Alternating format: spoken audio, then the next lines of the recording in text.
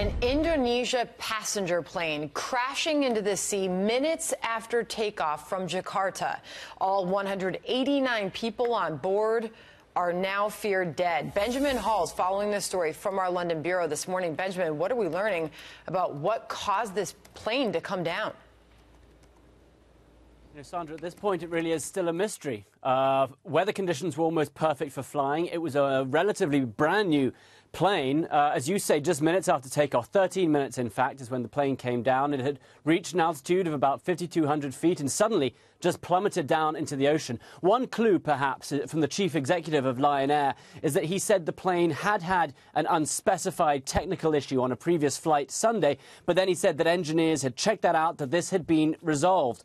Flight JT610 took off from Jakarta at around 6:20 in the morning local time Monday for a short one-hour flight to Pangpang. It's a tin mining town just north. Lion Air, a discount carrier, is one of Indonesia's biggest airlines, though it has had a couple of incidents in the past. The plane crashed into water about 100 to 130 feet deep, making recovery efforts at the moment very difficult.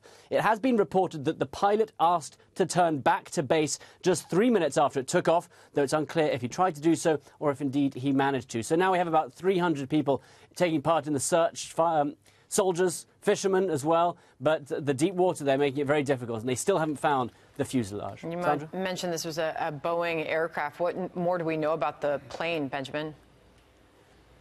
Yeah, Boeing, as you said, almost brand new. They had taken delivery of it back in August. It had about 800 hours of flying time, which is relatively little for a new plane. The pilot was from India. He had 6,000 hours of flying time himself. His co-pilot, 5,000 hours. It was a 737 MAX. That's the updated version of the 737. They haven't been out that long.